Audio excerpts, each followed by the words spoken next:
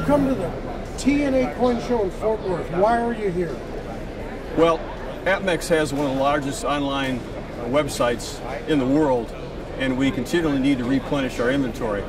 With the recent fall in gold and silver prices, our sales have skyrocketed in the last week or two, so we need even more to replenish our inventories.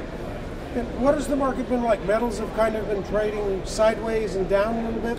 Oh yes, the trend in the last couple, 3 months has been a deflationary one. The metals have gone down. Silver, of course, May 1st of last year peaked out at just under $50, and then subsequently triple bottomed right now around the $26.50 level. Now they're coming back a little bit. There may be more deflation ahead, but it's hard to say. And what's causing the metals to trade higher in the last few years? It's been printing of the currency by the Federal Reserve.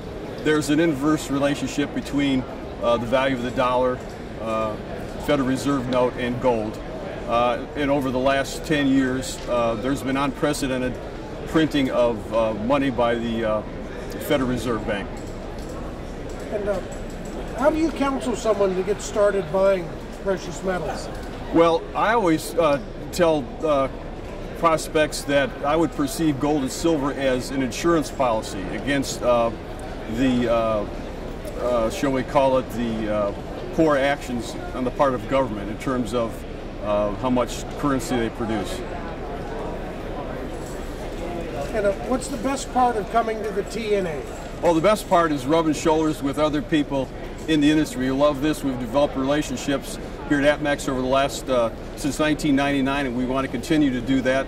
A lot of these people compete with us on some level, but they're still friends and associates, and we'd like to share information and continue those relationships.